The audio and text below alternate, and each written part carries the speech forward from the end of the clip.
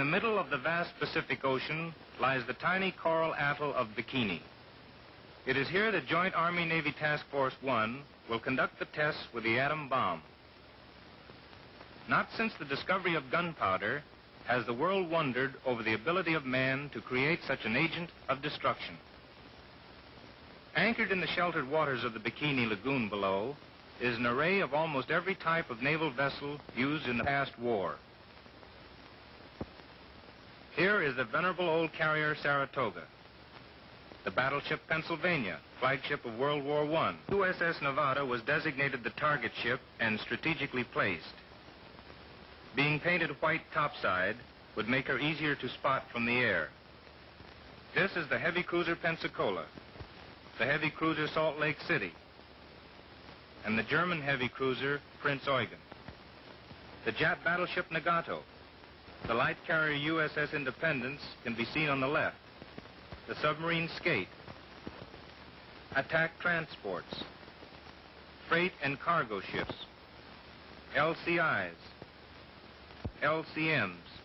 A sample of almost every type of naval vessel comprises this guinea pig fleet. The decision of the target ships was based on the directive of the Joint Chiefs of Staff. It required ship damage. A total of 73 ships were assembled. The densest pattern was within a 1,000-yard radius of the bomb aiming point. Ships within the 500-yard radius were secured by fixed moorings both fore and aft to prevent swinging.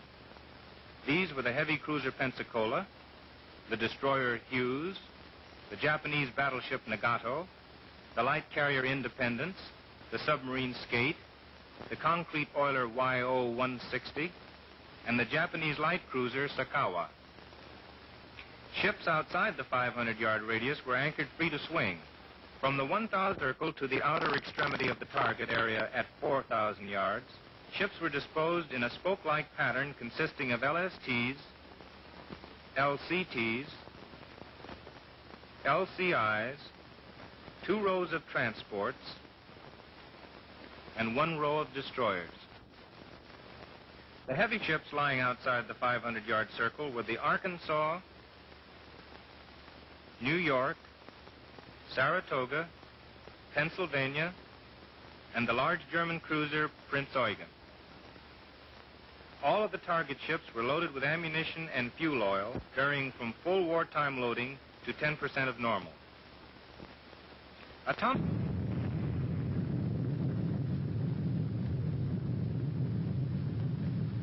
The automatic error is almost incomprehensible to the human mind.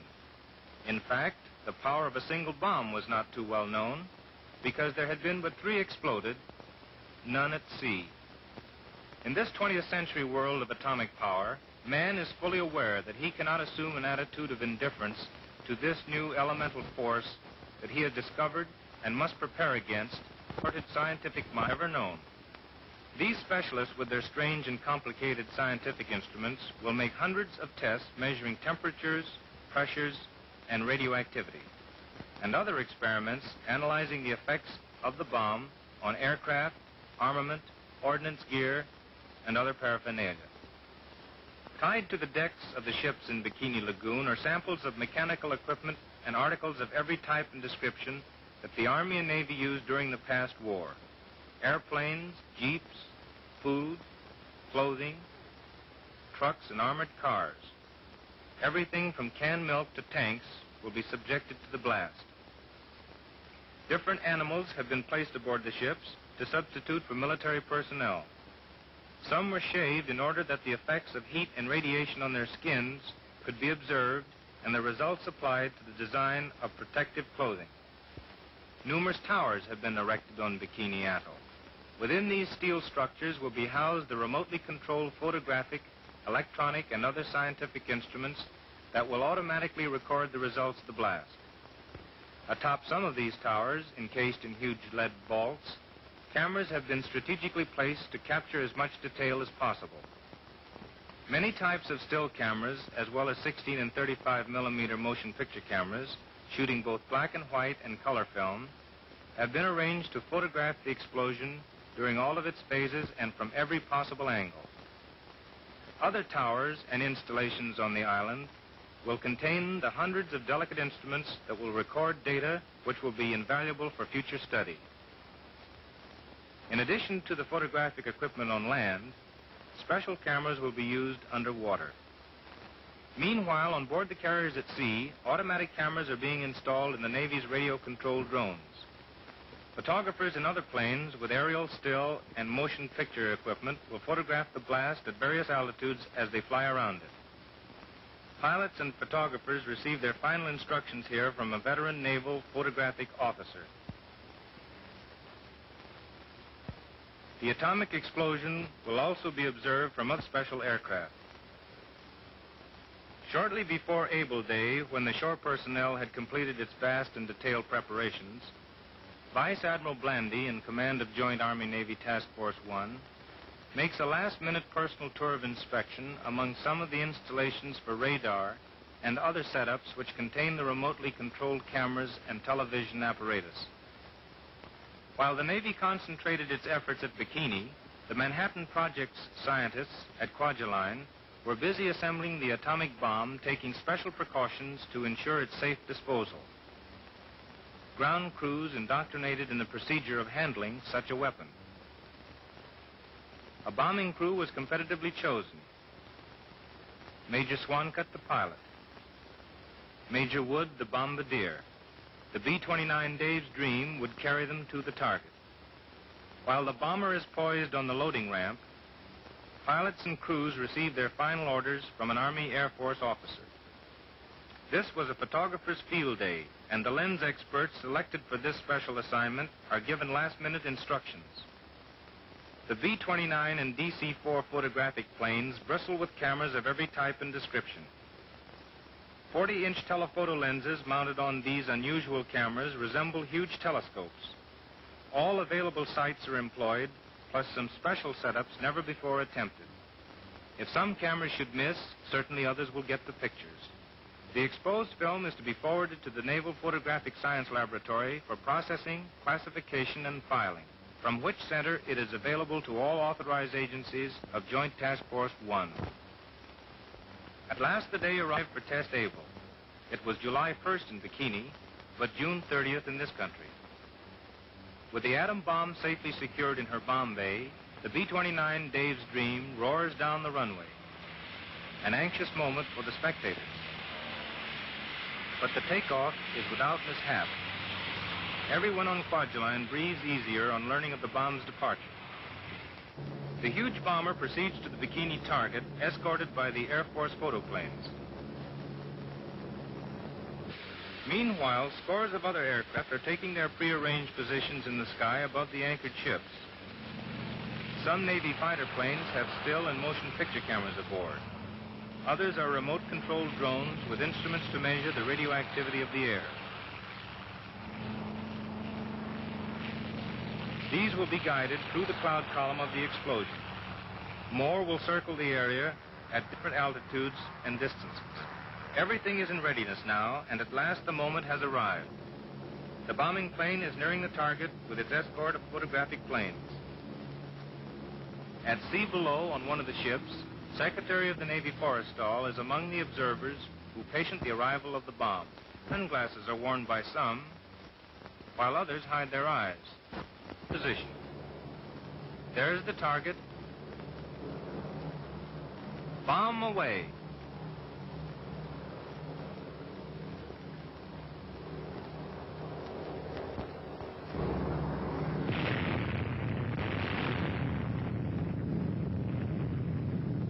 There it goes. The fourth atomic bomb has been successfully detonated. First you see a blinding flash.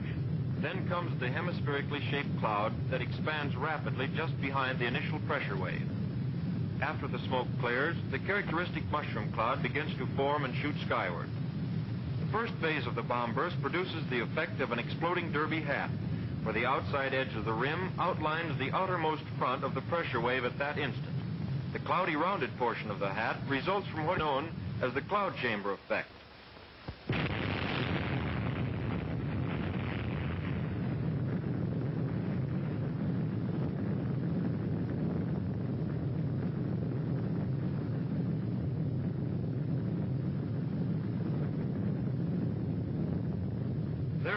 of fire growing and rising above the clouds and smoke of the explosion.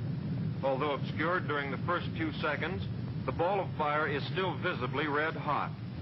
The maximum temperature reached at the center of this ball shortly after detonation exceeds even the temperature of the sun.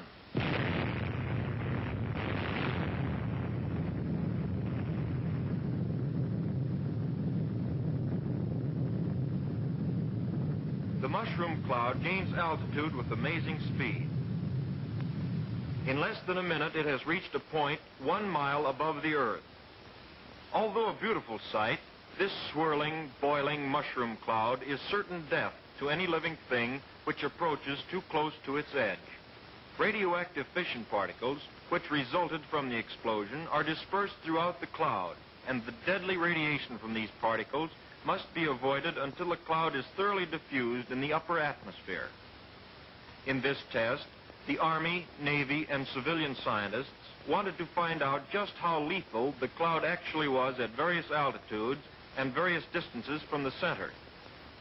Therefore, under the guidance of the Manhattan Project's Los Alamos laboratories, the Army Air Forces installed specially designed filters on 4 of their B-17 pilotless drone planes so that an airplane could go into the very center of the cloud and bring back samples of the radioactive particles without danger to a human pilot. The Navy carried out a similar program utilizing F-6F drones based on the carrier Shangri-La. Only 1 drone was lost in the entire operation, although it is interesting to note that 1 other drone was temporarily lost for a considerable time after it had entered the smoke column, because it was lifted 6,000 feet in the updraft before it could get through to the other side. As the cloud goes higher and higher, its rate of rise constantly decreases, and gradually the tremendous energy of the cloud begins to spend itself. Before the test, there was much speculation concerning the height to which the cloud would rise. Some predicted it might equal the 60 to 70,000 foot altitude reached by the previous Nagasaki cloud. However, at Bikini, the atomic cloud pushed itself to approximately 40,000 feet in a period of 10 minutes and stopped there. Explanation for failure to go higher lay in 3 facts. First, the atmosphere at Bikini was so wet that a considerable part of the cloud energy was absorbed by the moisture in the air. Second, the bomb was exploded close enough to the surface of the water to permit a certain part of the energy to be transformed into steam by a quenching action. And third, there were no large-scale fires, such as those encountered in burning Nagasaki, to feed the column after its initial rise. After the blast wave from the atomic explosion has spent itself, a reverse or suction wave is created as the air rushes back to the point of burst to fill the vacuum created there. As this air is heated in the vicinity of the fireball, it mixes and rises with the cloud column. Consequently, more air must keep coming into the center of the column, thus causing the effect you see in these pictures of the ship array, where the air rushing into the center of the cloud column carries with it the smoke of the burning ships. In order to obtain complete photographic records, photo aircraft pursued the cloud and took pictures of it as long as possible while it drifted slowly to the southwest. Gradually, it became diffused to such a degree that the chase had to be abandoned. One thing was certain, however: the dangerous radioactive particles in the cloud had become so widely scattered that no longer was there any danger to the surrounding area. In just a moment, you will see 2 views of the atomic bomb explosion taken from the observer ships approximately 20 miles from Bikini Lagoon.